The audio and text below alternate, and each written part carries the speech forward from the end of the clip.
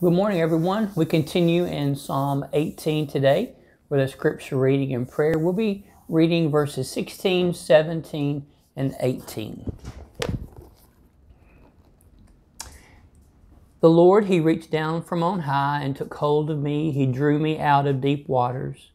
He rescued me from my powerful enemy, from my foes who were too strong for me. They confronted me in the day of my disaster, but the Lord was my support. Isn't that a beautiful portion of Scripture? I want to read it again and make it a little bit more personal for David. God reached down from on high.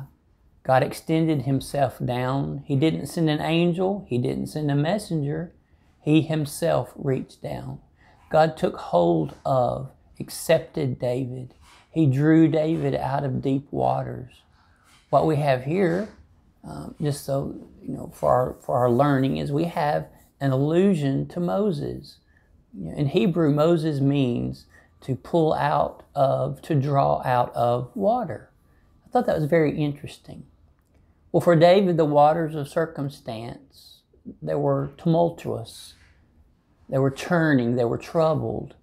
So verse 17, God rescued David from his powerful enemy, from his foes who were too strong for David. David's enemies confronted him in the day of his disaster. The Lord was his support. Isn't that just so personal? God is personal. He was so personal with David. And God is personal with us. We need not to forget that. God is, He knows each one of us deeply. He knows each of us by name. He knows how many hairs are on our heads. Some have more than others. But, He knows us deeply. We can't hide from God.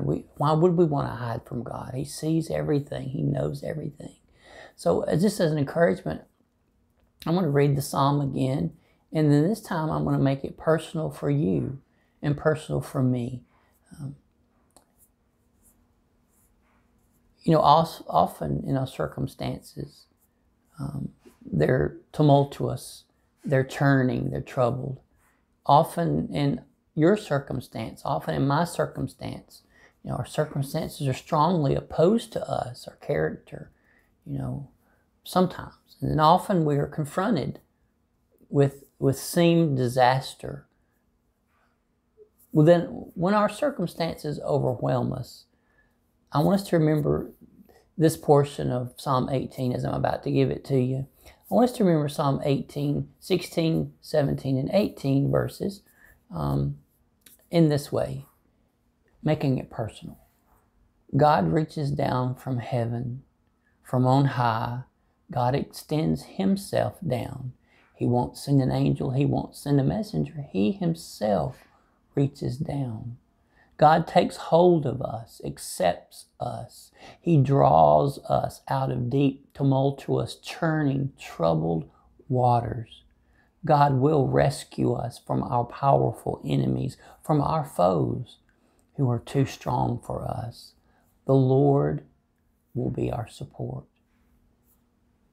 The Lord will be our support. Take much encouragement in that. So much strength from these verses. Today, may they carry you. May they encourage you. God Himself reaches down. Let's pray together. Father, we thank You for the beauty of today. We pray that today, Father, we take every thought, every word captive. Lord, the question continues to turn over in my mind. What is man? What is mankind that You are so mindful of them, of us? And the only answer, Father, that I feel You give is love. An unconditional love. Lord, we thank You for loving us. We thank You for caring for us. We thank You for Jesus. Use us today, even in the minutest way. Use us today. We want to be a testimony for You. Father, thank You for being our stronghold. Thank You for being our support. We lean heavily into these verses this morning, especially what's going on around us in our world. We need your hand of mercy, your hand of strength to reach down and pick us up. And then, Father, help us to pick someone else up, to lead someone else to you, to guide someone else to you. Your hand of mercy, your strong arm. Lord, we love you. In Jesus' name we pray together. Amen. Well, I love y'all. Y'all have a great day.